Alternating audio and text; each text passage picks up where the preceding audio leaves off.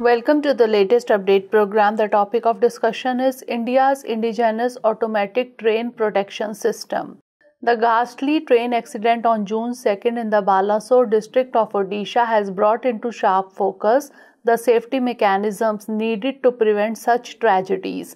The KAVACH is an indigenously developed automatic train protection system by the Research Design and Standards Organization in collaboration with the Indian industry.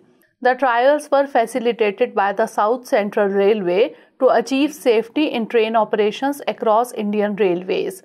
It is a state-of-the-art electronic system with safety integrity level 4 standards. It is meant to provide protection by preventing trains to pass the signal at red, which marks danger, and avoid collision. It activates the train's braking system automatically if the driver fails to control the train as per speed restrictions.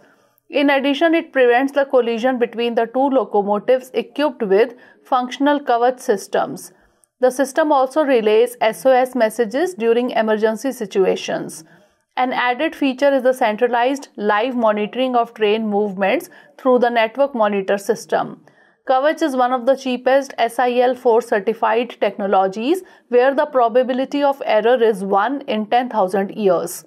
It assists the loco pilot in avoiding signal passing at danger and overspeeding, as well as enables train operation during challenging weather conditions like dense fog. By controlling the train's speed and applying brakes automatically when necessary, KAVACH enhances safety and efficiency.